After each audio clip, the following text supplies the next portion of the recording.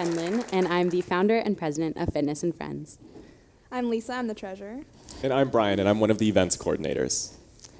So for my entire life, I've strived to be a well-rounded student. I've worked hard in school, I've gone to as many extracurricular activities as possible, and also have tried to be very social. But the one thing that I really neglected was my health.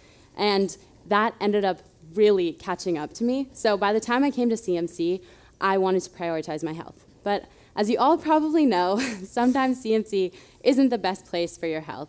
With those late night study sessions, Carlen snack, and the hub, French fries and mozzarella sticks, and just a pretty high stress environment in general, it can be really hard to find yourself feeling good.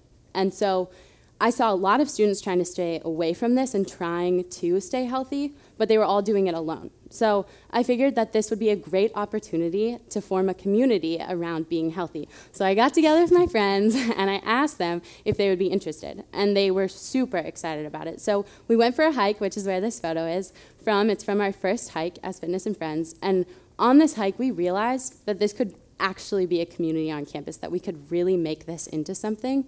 And since then, we have worked so hard to create it into a real club. We came back to campus and we got some funding from DOS and we became a real club. And since then, our club has grown exponentially.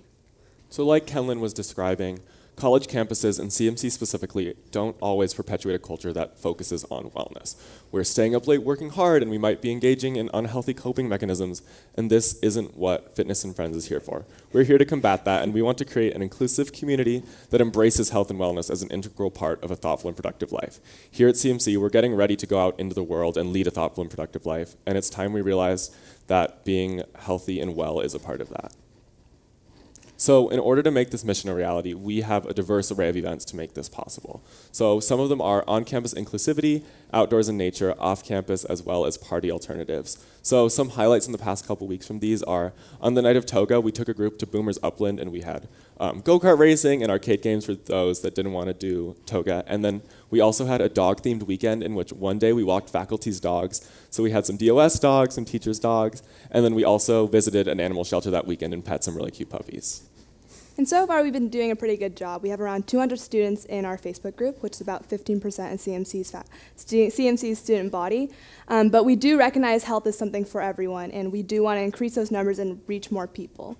And we're really doing that in 3 different ways. So first of all, digital marketing. I'm sure you guys probably experienced a ton of informs. We are a very email-heavy school, and we're really trying to target students another way by reaching them through their Instagrams, reminding them to stay healthy, and updating them about our events through our Facebook. Also, we're lucky to have a pretty enthusiastic club where people want to bring their friends along and participate in our activities. And last of all, we're trying to keep our members from event to event, from week to week. And we're doing that through our little stamp cards, which are very similar to what you might get at Yogurtland. And so basically, at the end of the semester, if you attend 10 events, you'll get free apparel. So as Lisa was saying, we've really tried to expand our club, and with the growing needs, we've had to expand our governance structure.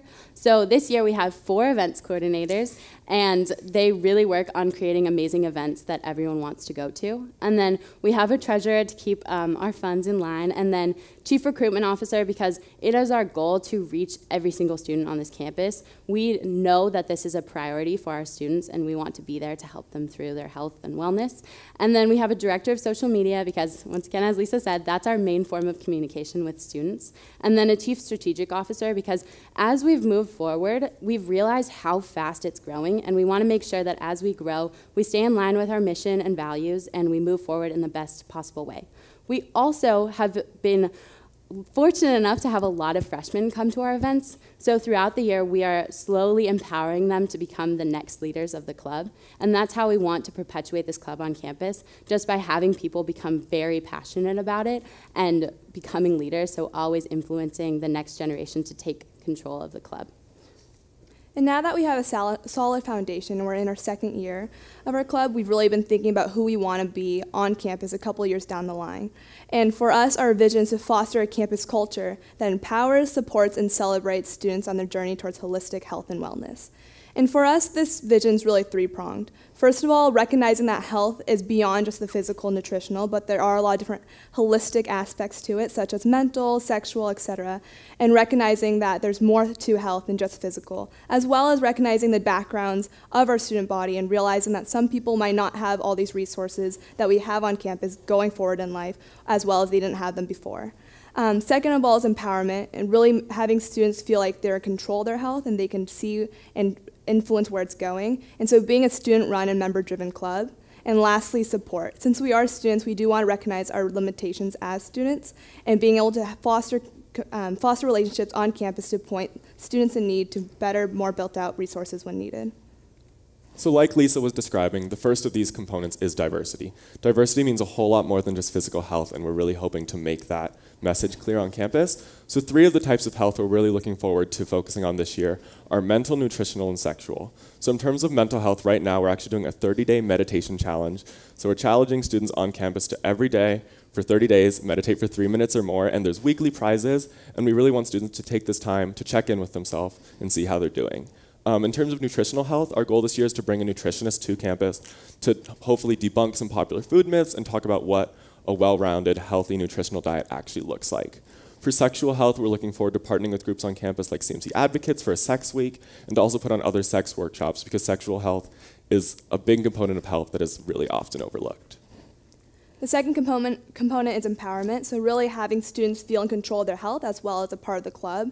And so this year we have a new Google form where we're soliciting ideas from students to see what they want and need in terms of their health routine, as well as having more peer-led classes, peer-led events.